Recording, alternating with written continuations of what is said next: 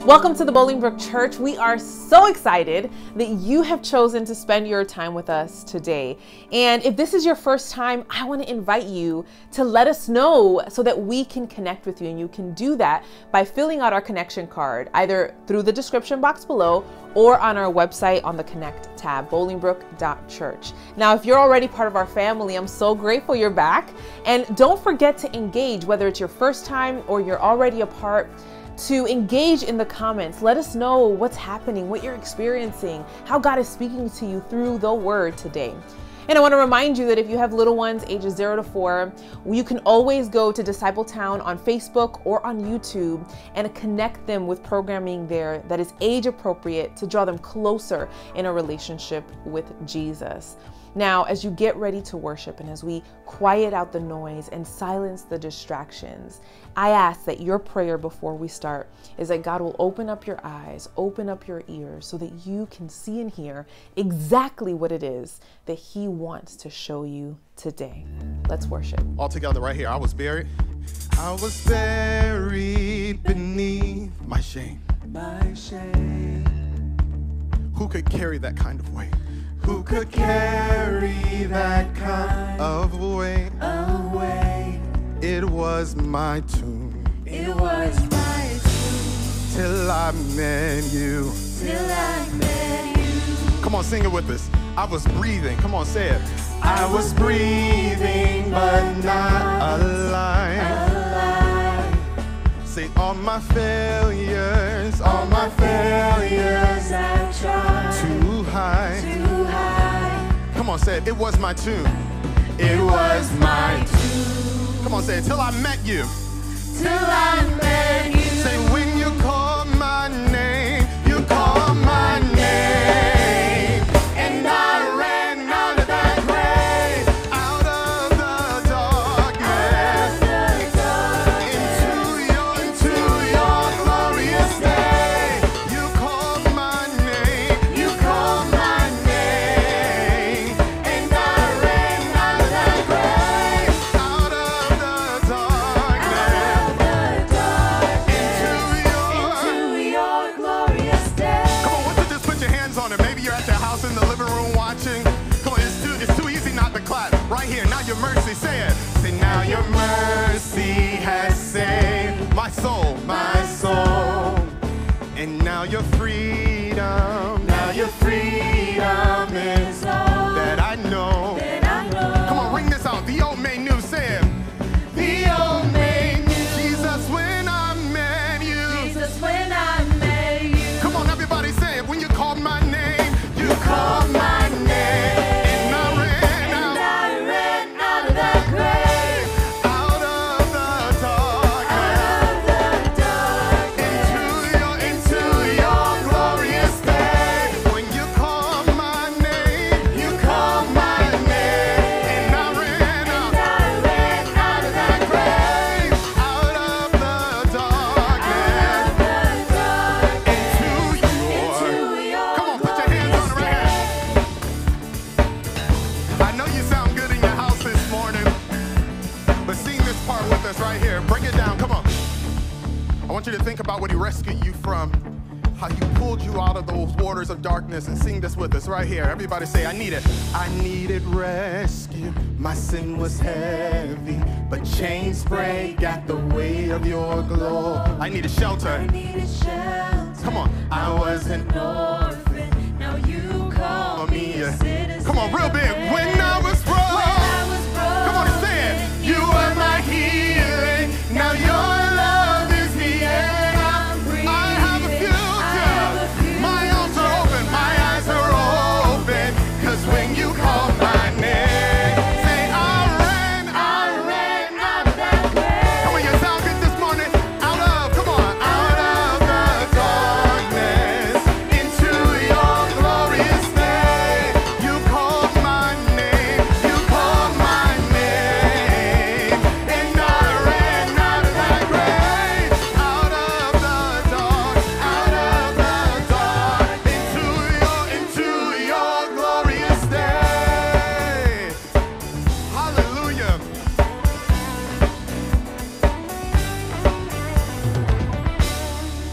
want you to give God some praise right there that he called your name,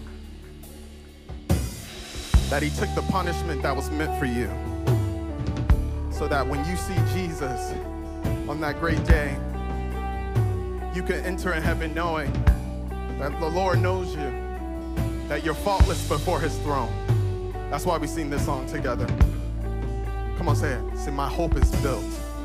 My hope is built on nothing less than Jesus. Than Jesus' blood and righteousness. I dare not trust the sweetest frame, but only trust in Jesus' name. Christ alone, cornerstone,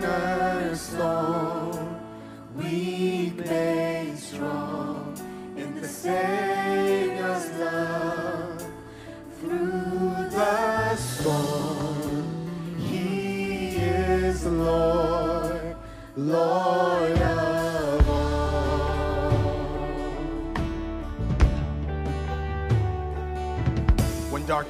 When darkness seems to hide his face, I rest on his unchanging grace. Unchanging grace. In every height, in stormy gale. Come on, somebody say, my anchor holds. My anchor holds within the veil. Come on, sing it out. Everybody say, my anchor. My anchor holds within the veil. Come on, in Christ alone, say it. Christ alone, cornerstone, weak made strong in the Savior's love. Through the storm, he is Lord, Lord of all. Come on, can we sing that chorus again? Everybody say it. Christ alone, cornerstone, hallelujah, weak made strong in the Savior's love. Through the storm, he is Lord, Lord of all.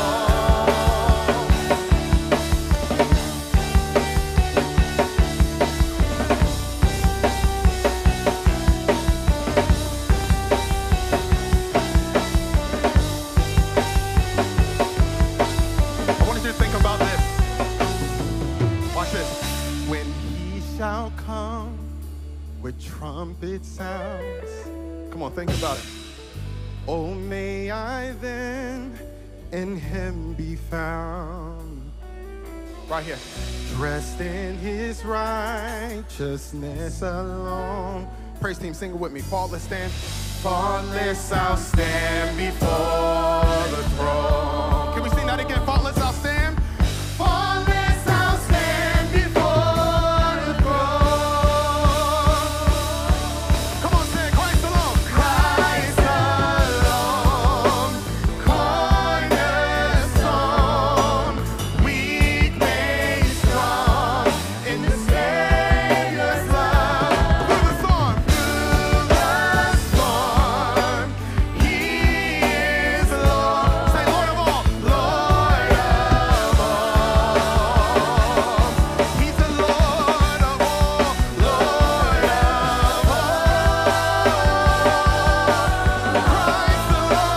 Christ alone, cornerstone, weak made strong in the Savior's love. Through the storm, he is Lord. He's Lord of all.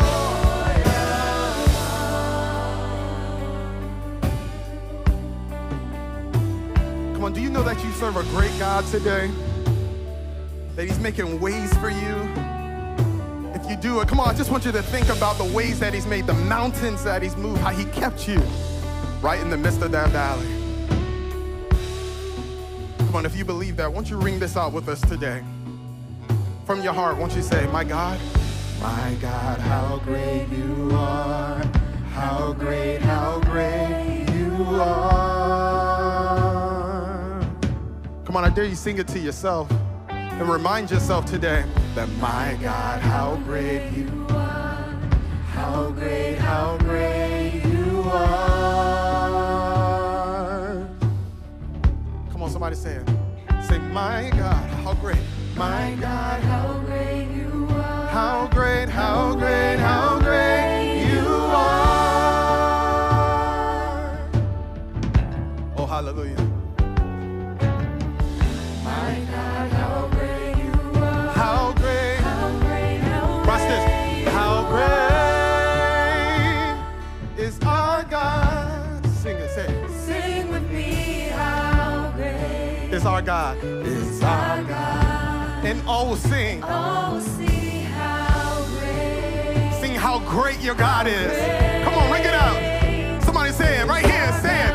Say, my God, how great you are. How great you are. Come on, if you know you serve a great God, won't you ring it out today? Say, my God, how great you are. How great you are. Come on, till somebody believes it today, won't you say it? Say, my God, how great. How great he is. Come on, say it. How great you are. Come on, last time, everybody say it. Say, my God. how great you are. How great you are. Come on, let's ring out that answer together. Say it. Then sings my soul, my Savior God, to thee. How great thou art. Come on, say it. How great thou art. Sing how great thou art. Then sings my soul. Sings my soul, my Savior God, to thee. How great thou art. How great thou art. Come on, say it. How great. Bring it out. My God, how great you are. How great you are. Come on, somebody ring it out right here. Say it. Say, my God, how great. My God, how great you are. How great you are. Come on, just by yourself in your living room, say it. Say, my God, how great you are. How great you are. Come on, remind yourself today that you serve a great God. My God, how great you are. How great you are. Then sings my soul. Right here it says, then sing and then sings my soul, my Savior God, to thee. Come on, say it. How great thou art. Sing how great thou art. Then sings my soul, my soul, my Savior God, to thee. How great thou art. How great thou art. How great, come on. Say it. Say, my God, how great you are. How great you are.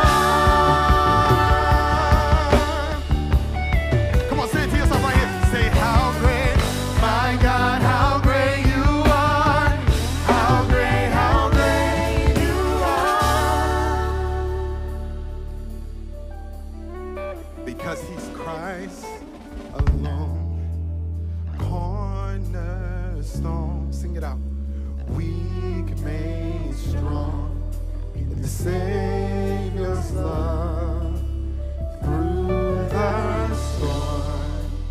He is the Lord, Lord of all.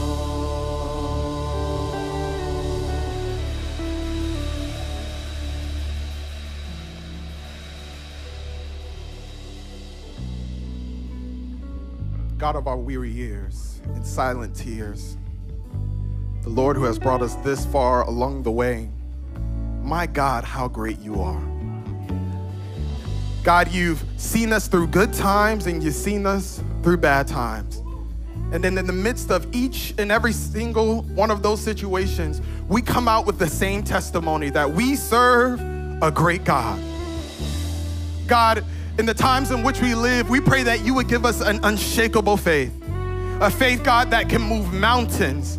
But not only a faith that can move mountains, Lord, but a faith that can shift pandemics.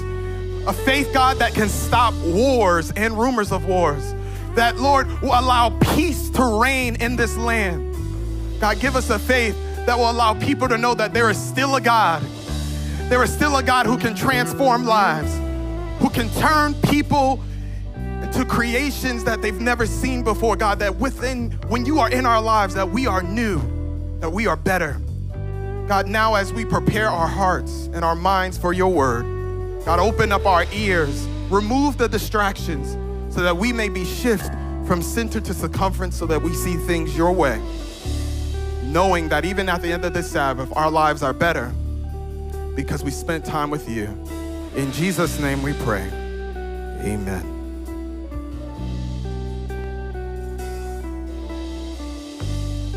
How's it going, Bolingbrook Church family? Thank you all so much for having me here. I'm so blessed to be able to speak to you all today.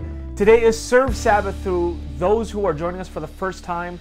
And Serve Sabbath is simply a day where we, on this Saturday morning, all day Saturday, as long as it's the Sabbath, we are serving our community. And I'm just so proud to be part of a church that is willing to do things different, that is willing to listen to what God is calling us to do at any given moment and do whatever that is without fear. We know that God is still moving in our community. We believe Jesus is still at work. We believe the Holy Spirit is still covering his followers, and he wants to use us to be a blessing in the community around us. And so I just want to thank you all for being a part of this church and being part of the movement that God is doing here. I truly believe that God is doing things different here at Bolingbrook Church, and I can't wait to show the rest of the world how God can still move. We're going through this sermon series called This Same Jesus. And This Same Jesus as a series is supposed to teach us that Jesus is still moving, that the Holy Spirit is still working, that God is still recreating not only the world around us, but the people that are in this world. And so we just want to thank you so much for being who you are, wherever you are. If you're watching here from Bolingbrook or in the Chicagoland area, or if you're halfway across the world, we've had people from India catch on to the movement here. People across the world, across the globe, you are a part of what God is doing here. And we just want to let you know that wherever you are a space creator. And so we want to continue. I want to continue this series of This Same Jesus so that we can all hear a message about how God is still moving in the world around us. We find ourselves in John chapter 9. John chapter 9. Now, it's really cool to know that a lot of the stories that we see in the book of John and in the other Gospels, in Matthew, Mark, and Luke, we see stories that last maybe, I want to say, anywhere from 5 to 20 verses. When here in John chapter 9, the entire chapter is focused around one single story. Now, whenever I see John talk a lot about something inside me says to pay attention. When I believe that Jesus starts to speak, when I see that a story is being zoomed in on and details are being fleshed out, I want to believe that God is doing this on purpose so that he can get across a point, a very particular point. And so this is a 41 verses of a story, and we're going to read through the whole thing. But I want to let you know that today is a day where we can start to see a different point of view of maybe not just this story, but the way we view church and people and the world around us altogether. Let's start reading John chapter 9. Break out your Bibles, or if you're driving, if you're on the road, if you can't access anything right now that you could read, just listen to the sound of my voice as we read God's word together. John chapter 9, starting in verse 1. As he went along, he saw a man blind from birth. His disciples asked him, "Rabbi, who sinned, this man or his parents, and that he was born blind?" "Neither this man nor his parents sinned," Jesus said, "but this happened so that the works of God might be displayed in him. As long as it is day, we must do the works of him who sent me.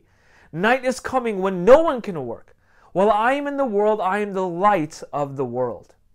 After saying this, he spit on the ground, made some mud with his saliva, and put it on the man's eyes.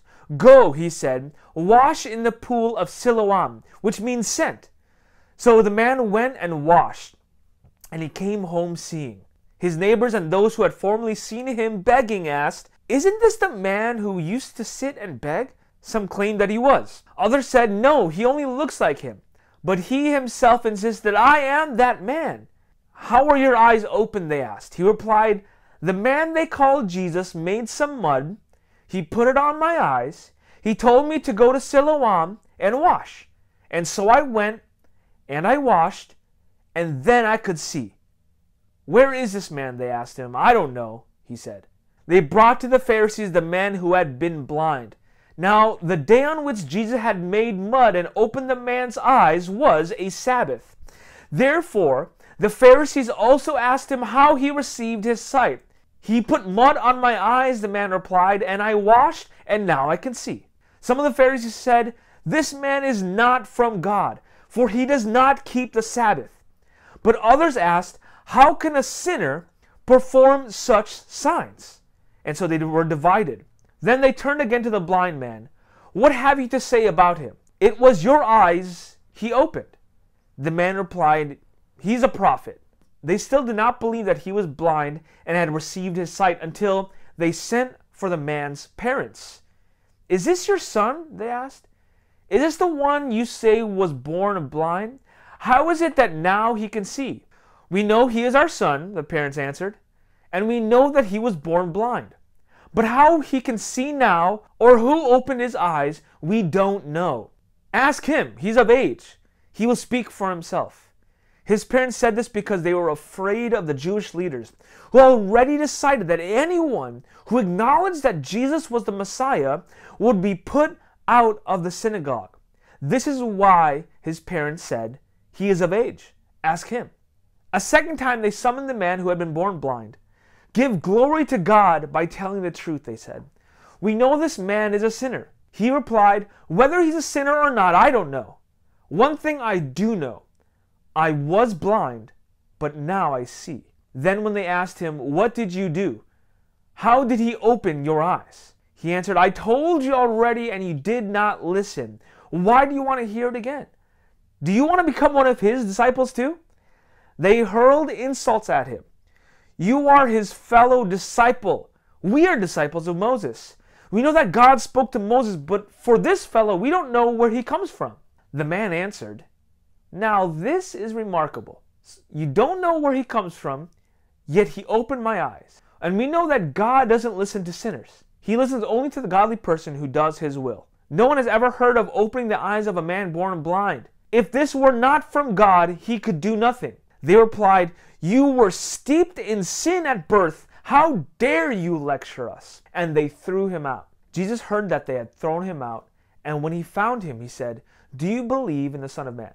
"Who is he, sir?" the man asked. "So that I may believe in him." Jesus said, "You have now seen him. In fact, he's the one speaking with you." Then the man said, "Lord, I believe," and worshipped him. Jesus said, "For judgment I have come into this world, so that the blind will see, and those who see will become blind." Some Pharisees who were with him heard him, and they asked, "What?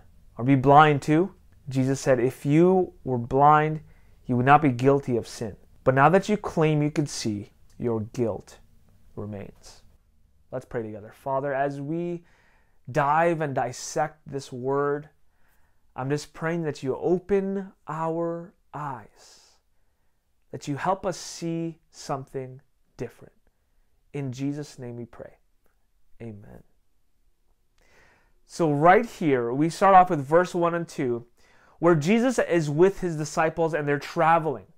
And they look at this man that is born blind, and they have this kind of pity. You get this idea from the text that they have this pity on him, like they feel like they know what's going on. It's really interesting, and I want you guys to understand this point, that a lot of the followers of Jesus back in those days, a lot of them were very well versed in text, well versed in church culture, and yet when they looked at the situation at hand, Jesus knew that they had something wrong.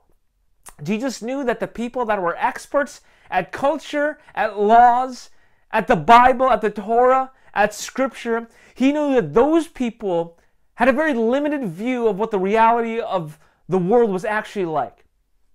That he had to help them understand and help them shift how they see. That's going to be a key phrase throughout this whole sermon. God is asking us to shift how we see. See, the disciples asked, Rabbi, who sinned, the man or his parents, that he was born blind? See, the disciples had this understanding that the sins of the father directly affected. There was this transmigration of a soul from one sinner to the next, and the more sin and the more sinful acts that a person did, that they would have to pay for it in generations to come, over and over and over. And so they asked Jesus, the same way that in the book of Job, as he goes through all the struggles that he's going through, his friends ask him, Job in his story, they ask him, yo, you must have done something wrong to deserve all of this. And Job responds the same way Jesus responds, I didn't do anything. I don't believe I have sinned against God or people around me. And Jesus says the exact same thing in verse 3. Neither this man nor his parents sinned. Jesus said, but this happened so that the works of God might be displayed in him. It's crazy when I look at this, that I'm seeing people who are following Jesus, who are masters of the law, who understand Scripture in and out, who are very well-mannered church people, have mercy, and they still get things wrong. We have to be careful as church people. I'm talking to my church people right here. I'm talking to my church people who have been in this culture for a long time. I want to let you know that there are still things that God needs to teach us. There are still shifts that God needs to make, because God's word is always living. It's always breathing. The Bible says that the word of God is alive and active in the world around us today. That God continues to speak into our lives, that he continues to speak his will into the world around us. Because God, Jesus says that after he resurrected, he has all authority on heaven and on earth. And that whatever is loosed on earth will be loosed in heaven. Whatever is loosed in heaven will be loosed on earth. And here, Jesus is trying to let that happen. He's trying to say the kingdom of heaven is at hand right now. You need to see it. He's trying to shift how we see. Jesus here is addressing a very interesting part of their church culture, of their theological understanding of things. That there are people whose life circumstances that are around us, including this blind man who is born blind. There are people that are living in absolute darkness, and we, as church people, might look at them and say that they will always be like that. They will always live that way.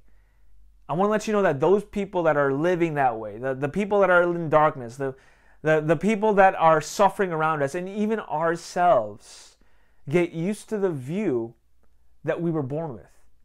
We get used to the view that we see over and over again. There's a philosophy understanding.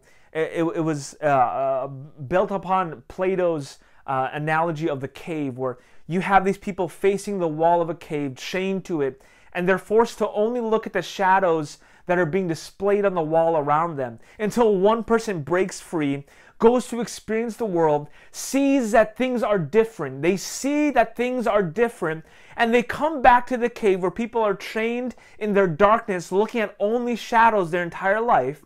And when this person who had been free comes back to tell them about the world around them, that they can finally see something different, they are threatened by that view. They are threatened because all they have ever seen is the shadows, instead of understanding that the shadows were only proof of sunshine behind them, sunshine outside of their view. Maybe Jesus here is doing that exact thing. Maybe he was the originator of seeing things different. I think Jesus is the originator of shifting how we see. There's a darkness that all of us live with, a darkness that we get used to, a way of life that we get used to, a way of church that we get used to, a way of seeing the other people around us, people outside of our church, outside of our building, outside of our lives. We get used to seeing people like that. And so when Jesus introduces something different, there is some sort of contention in our souls, because it's hard for us to see different, but that is exactly what Jesus is trying to do. He's trying to shift how we see, because you can still have physical sight and not have kingdom vision.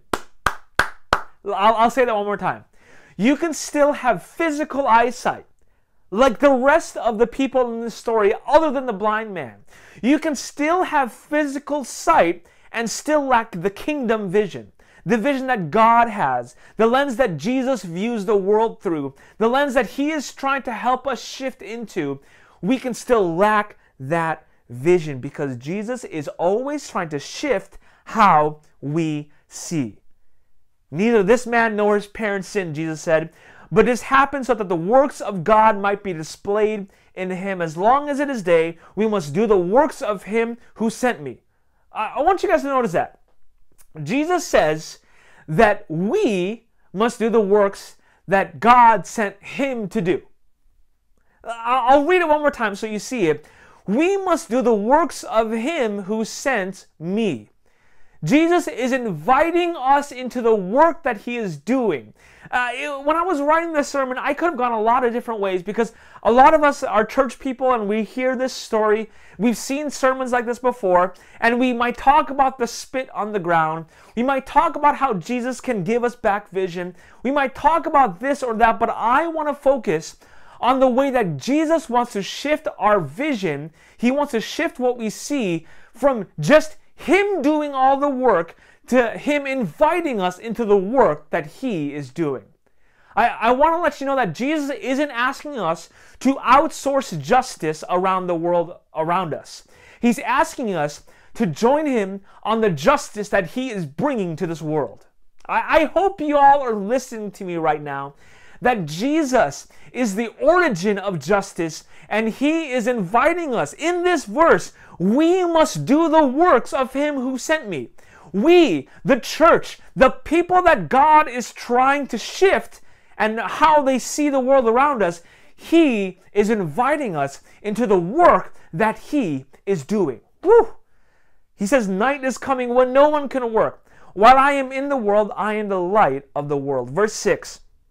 After saying this, he spit on the ground, made some mud with saliva, put on the man's eyes. Go, he told them, wash in the pool of Siloam, which means sent. Watch this. This is so cool. I did research because I like to do that. I want to make sure that I get some context in what Jesus is saying here. Here we see Jesus telling him to go to this pool of Siloam. And the Bible says that this means sent. Now, there is some history here that I need you to focus on. This pool of Siloam is directly connected to a tunnel. You see, in those days, in that era, there is the spring of Gihon, and that feeds directly into the Kidron Valley. You can go there today, and the Kidron Valley is dried up.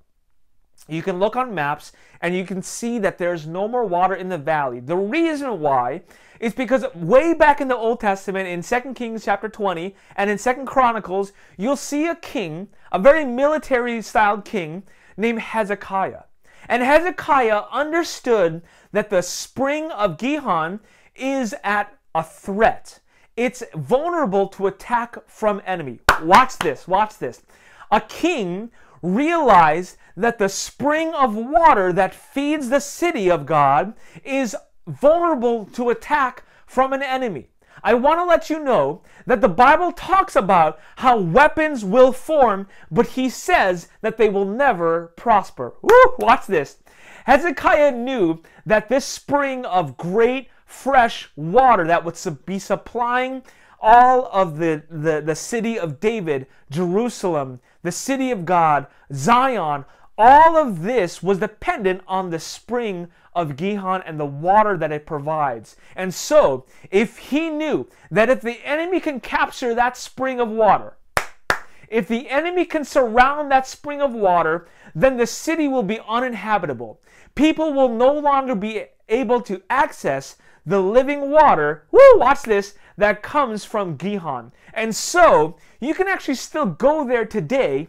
Hezekiah built a tunnel, a very secret tunnel, that funneled water from the spring all the way south to Mount Zion, all the way to the south part of the city of Jerusalem. And the reason why he did that, watch this, you gotta watch this. The reason why he built that tunnel that you can still go to today is not only does it protect the spring of living water, but it makes it, watch this, accessible to the people of the city. It makes it more accessible to the people that live in the south part of the city, the part of the city that needs it the most. If ever, ooh, watch this, if ever the city gets surrounded, if ever the people of God get surrounded, there was a tunnel made so that the spring of living water can continue to flow. Woo! I'm not sure if you're catching what I'm putting down here. I'm not sure if you're understanding what kind of shift Jesus is trying to have here. What kind of shift that he might have laid stuff in the past that are now flowing into view in the future. But Hezekiah didn't realize that this redirection of water, that's why they called it sent, because he sent water from the spring and it pooled in another area. Woo, watch this. I want to let you know that the spring of water that comes from the source of heaven, that comes from the very mouth of God, is not meant to stay where it's at. It's meant to be sent to another part, to other parts of for a people that are needing thirst. The water that was sent from the source, it might be a solution for those who are struggling with thirst.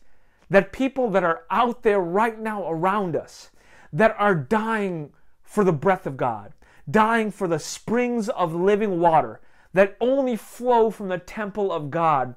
And what Jesus is doing now, he's inviting us to be conduits of that same spring from the source to the struggle. I hope y'all, I wish I could preach this live right now. The fact that Jesus is inviting us to build more tunnels, to be more conduits of living water to areas that need it the most. People are starving, and Jesus is sending souls to pools of living water that he has sent from the source. Those pools can and should be us, the church. Maybe Jesus is saying you need to shift the way you think about the source of life.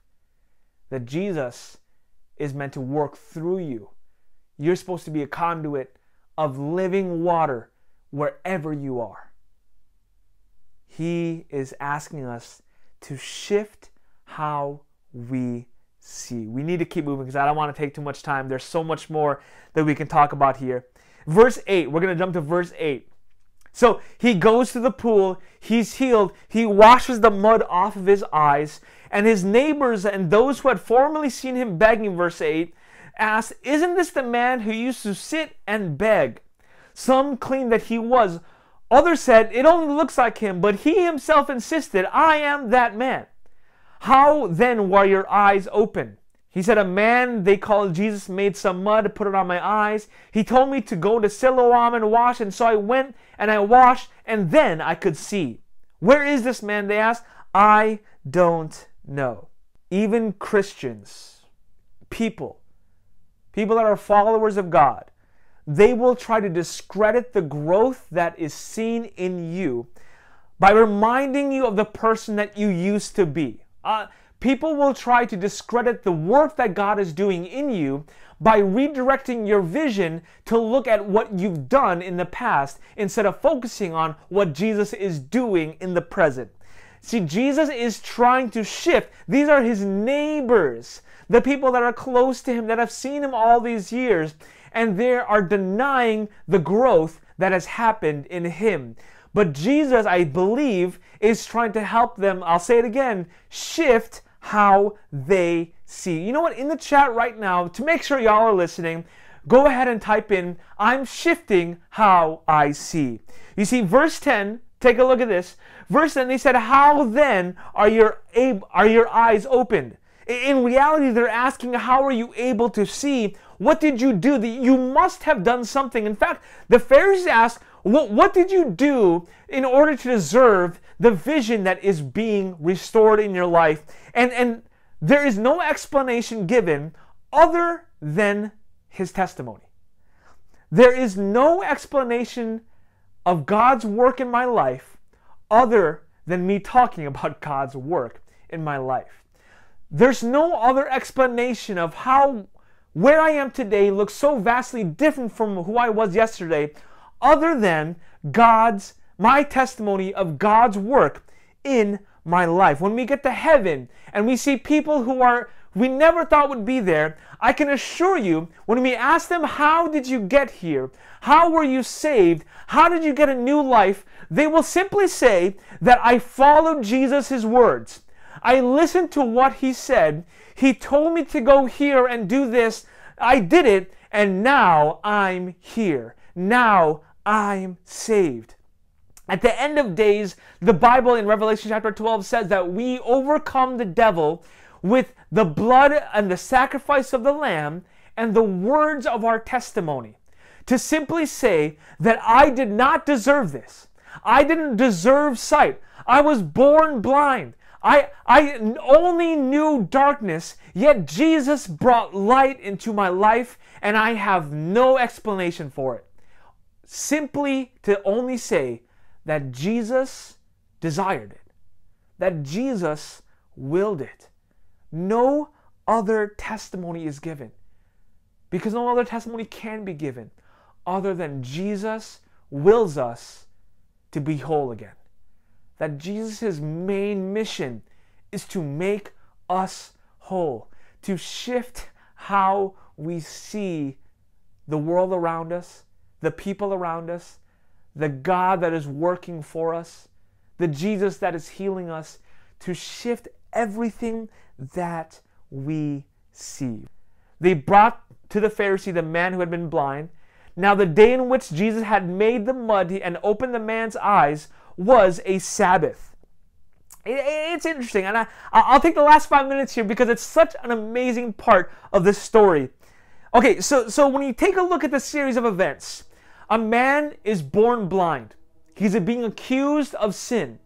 Jesus says it's not his sin or his parents' sin, but that the work of God can be seen through him.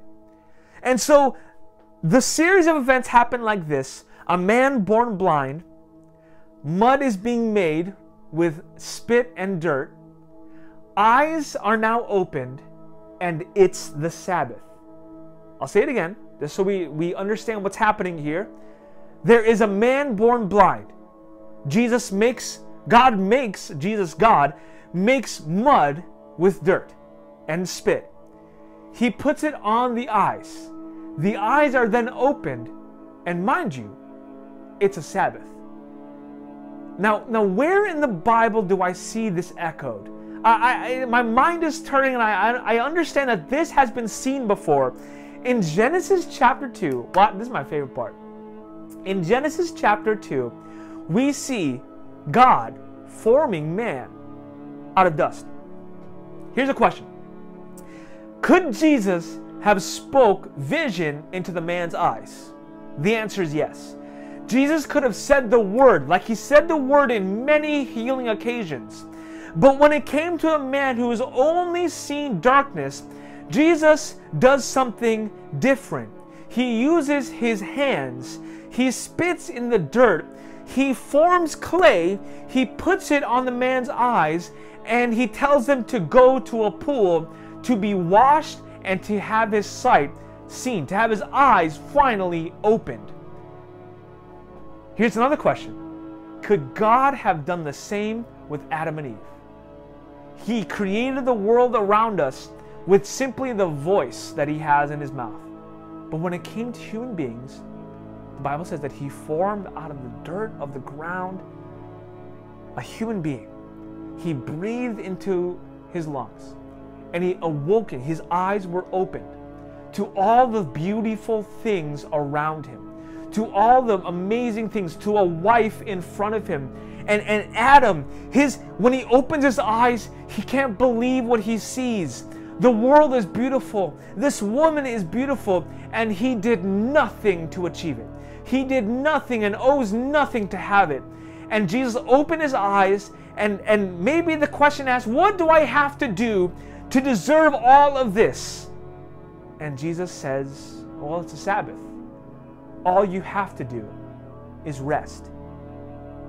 I want to say that the reason Jesus doesn't heal this man with his words, because he's echoing a creation that has happened in the past. We're going through this series called This Same Jesus to let you know that Jesus is the same yesterday, today, and forever.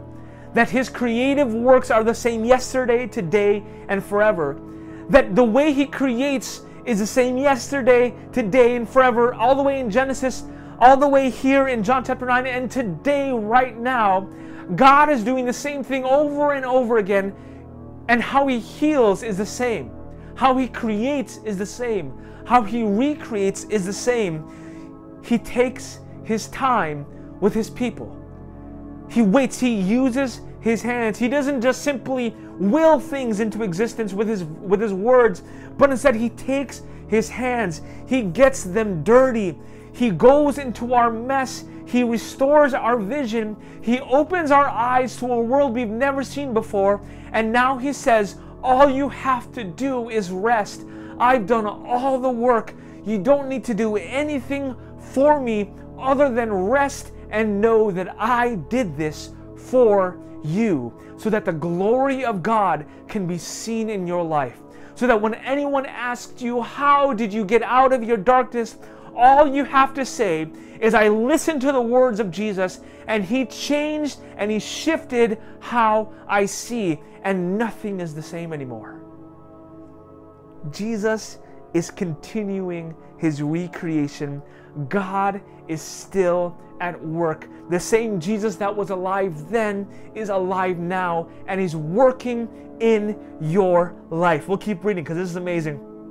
We'll jump down to the very end. This idea of recreation in Genesis echoes into John chapter 9, and it can echo into our life, is seen in this verse, verse 35. When Jesus heard that they had thrown him out and he found him, he said, do you believe in the Son of Man? Jesus heard that he had been thrown out. In the garden, we see a sinful Adam and Eve being thrown out of the garden. But we see something amazing. In Genesis, we see God showing provision, showing a covering to Adam and Eve. A sacrifice was made for Adam and Eve when they sinned, and when they're thrown out to the outskirts of Eden, when they're banished from the holy lands of God because the law needed that to happen. Jesus is seen, God is seen going to Adam and Eve. Jesus is seen going to this man who is now out of the synagogue, who is out of the holy lands. Jesus is seen here, he was seen there, and he's seen right now going to the people that are on the outskirts of society. We see Jesus going out of his way, finding the people that are lost, finding the people that need to be welcomed back into a new reality, a new family, a new way of doing church, a new way of gathering, a new way of doing Bolingbrook, a new way of loving. Jesus is going out and he's showing him salvation. Who is he? The man has asked. Tell me so that I may believe in him. Jesus says, you have seen him. This is the first time this man has seen Jesus. He was blind before. He didn't see Jesus until right now. And Jesus is saying, you are seeing him. In fact, he is the one speaking to you. And the man said, Lord, I believe. And he worshiped him. We're doing this thing called Serve Sabbath today. We're starting this new rhythm here at the church because we believe that Jesus is calling us to something deeper. We believe that God is calling us not to just fill our pews, to fill our seats, but fill the hearts of the people that are on the outskirts of society, to fill the hearts of the people that feel rejected by the religious leaders, that feel rejected by their neighbors.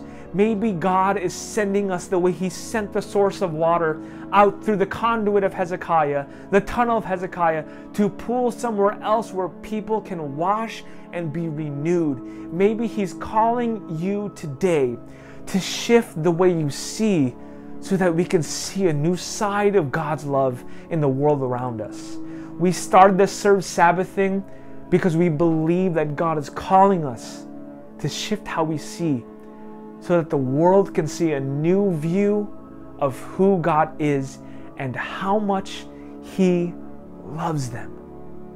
You right now have the chance, you have the opportunity to shift how you see so that the world can see a new view of God's love.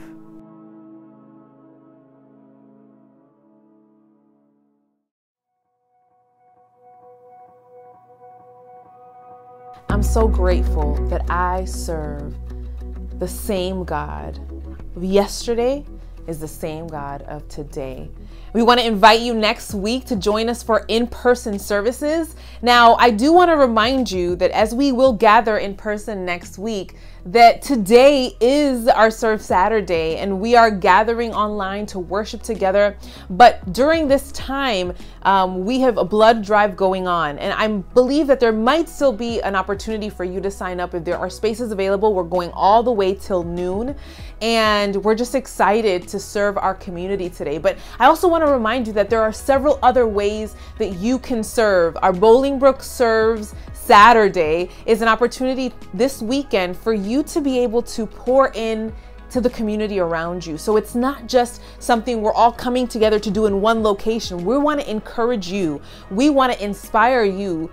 We want to move you to want to serve your neighbors. And there's different ways you can do that. You can do that by washing someone's car today, buying their meal, calling someone up that you know you needed to talk to but have not had the time. We want you to pour back. We want you to give blessing bags to the homeless in our community. You can donate diapers to our diaper drive. And I just want to take a second and just congratulate you and give you a huge round of applause because we initially started our diaper endeavor with a goal of raising 5,000 diapers. Every food pantry, the biggest need we have in addition to food are people who are needing diapers for their children. And we run out all of the time. And so we said, we want to in 1 month raise 5,000 diapers, but you guys have not only met that goal, but you have exceeded that goal. And to date, we have received 10,500 diapers. And so I don't know if you can feel my excitement, but I am just so grateful and so excited for what the community of God has come together to do so that our community here in Bolingbrook can know that no matter when they come, there will be diapers for their children. And it is because of you, your dedication, your commitment, and your desire to be the hands and feet of Jesus in this world that we have been able to surpass this goal. And so thank you so much for your continued dedication and commitment to this community. And so today we're inviting you to go out and serve. And now you can serve all weekend. It could be today, it could be tomorrow. But when you do, we're asking you, for the purpose of inspiring others, to take a picture or take a quick video and hashtag Bolingbrook Serves. And that will give us an opportunity to push it out and let people know what we're doing, how we're making a difference, as simple as connecting with a neighbor. Because the truth is that it's the simple acts that truly make the biggest difference. And so we want to encourage you to do that. We're also looking for volunteers for the food pantry on Tuesday, this coming Tuesday. And so if you're interested in serving and you have some time to serve, go ahead to bolingbrook.church, and under food pantry you can sign up to volunteer to give out food and diapers. We cannot wait to put all the diapers out there on Tuesday for people to come and get them. And so thank you again. As always, we want to just encourage you to continue to pour in and invest to this community. And your investment is not just financial, but your presence is an investment. Your time is an investment through serving, through joining the teams that need volunteers. But also, we just want to thank you for those of you who've dedicated the time and resources to support this community. Because of you, we can continue to create spaces for the people God misses the most. And so we thank you for that. And we know that God will continue to carry that work far beyond these four walls. We're so grateful, and we can't wait to see you next week.